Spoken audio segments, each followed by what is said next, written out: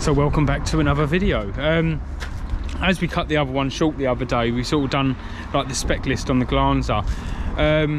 It was going to be a long video if I'd done it in one whole video, so I thought two-part it, do you know what I mean? I thought I'd do the engine sort of spec list today. So yeah, let's get started. So going on to a few bits I know off the top of my head, and then I might have to get the phone out and go through some of the other bits. But starting with, we've got a forward idle control valve on it, which I think is different. I have never heard of one of these engines having a forward idle control valve, so that's on there. We've also got a Peugeot power steering pump. I think a few bits have been customised obviously to adapt for this to fit on here. We've got an RMD front mounted intercooler down there, as you can see. And then going on to the turbo, we have got, I think it's called a Kinguwa or something like that. It's basically a TDO4 turbo, 20 gram, and it's quite a big turbo for this. I think a lot of the other ones do run TDO4s. The only thing I've sort of found with this one is it is quite laggy. I mean, you put your foot down, takes a while, and then boom, it's there. So it is a little bit laggy. So it's quite a big turbo. It looks a fair size in the engine bay itself, but yeah, no complaints apart from it's a little bit laggy. So we've got a custom catch can here as well, as you can see. You can drain that from the bottom. Oh, you can drain that from the bottom, as you can see, the bung's there for it. We've also got a 5 litre baffled sump, which is all there, nice and neat, as you can see. All nice and neat, as you can see. Holds 5 litres of oil, which is a good thing, because I think standard ones of these only hold around 3 litres, something like that. So 5 litres is quite a bit more than what you would get on your standard one.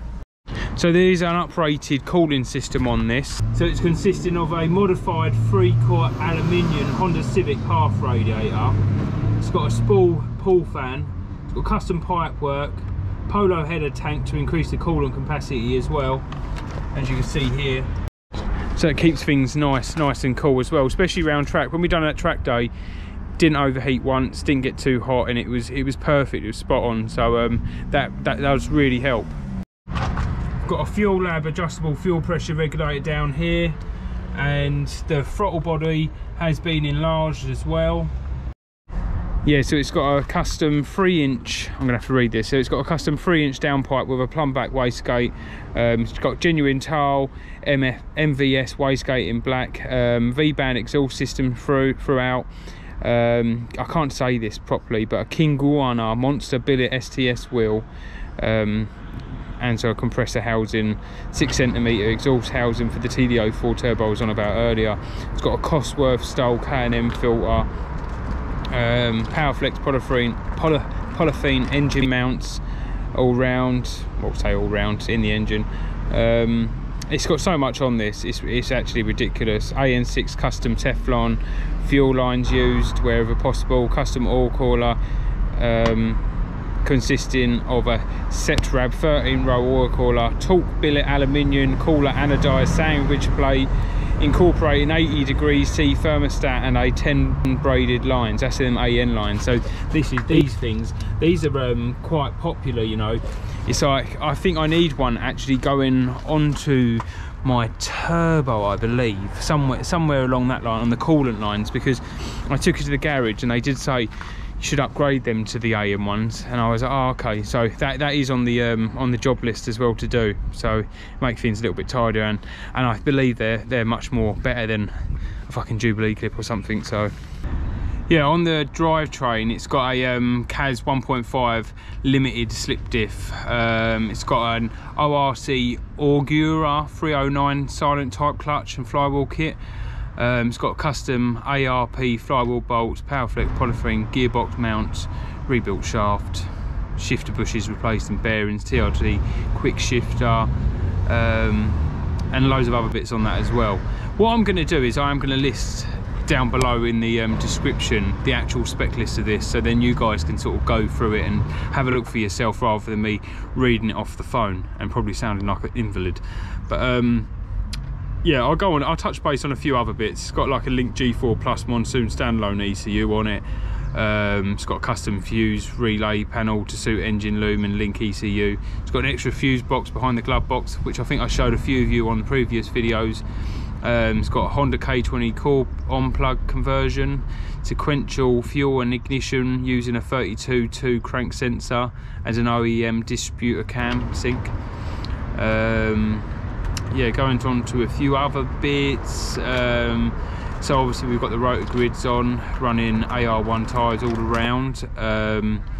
We have got a white line front and rear anti-roll bars, powder coated black, Powerflex rear beam, axle bushes, Powerflex Black Series anti-lift kit, Super Pro front wishbone bushes, white line front wishbone drop links, new inner steering rack tie rods and track rod ends, Powerflex Black Series steering rack bushes, and the list goes on. Honestly, there's so much more.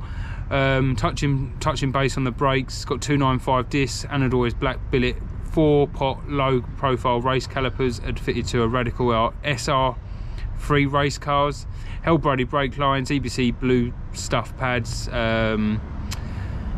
yeah, and on and on and on. 5.1 dot brake fluid, ABS kit, ABS removal kit, rear calipers have been all fully rebuilt and powder coated, etc. Cusco brake master cylinder stopper, stripped interior obviously, as you know. Going on to that, it's got adjustable coilovers as well. The brand of them coilovers, oh, what were they? I'm trying to think now. Yeah, coilovers, they was Master R's, fully adjustable as well. Yeah, that is the spec list of the Glanza underneath in the bonnet. So we've had the outside, we've got the inside now, under the bonnet, etc. A few other bits to tidy up and that, but I'm going to list everything down below in the description, so it gives you a sort of rough idea. And if you own one of these, it can give you an idea of what you can do to yours, and it might give you a few tips on changing a few bits on yours. And if you don't own a Glanza and you're just here for the content, then happy days. But yeah, that is the spec list of mine. Hope you enjoyed it, and yeah, my honest review on this, I haven't had any problems with it. It's been pretty much a decent motor. Obviously we had the gearbox rebuilt as well, but on a whole it drives very well. It's noisy, like I said before, and performance wise it's been spot on. I have had one issue where I come outside and it wouldn't start, and I was like, oh bloody hell, what's going on here? But it weren't cranking, it was just, there was just nothing. I put a battery jumper on it, didn't want to go, and I was like, what's going on here? So I got a bar and I hit the starter motor and the alternator, boom, straight away it started.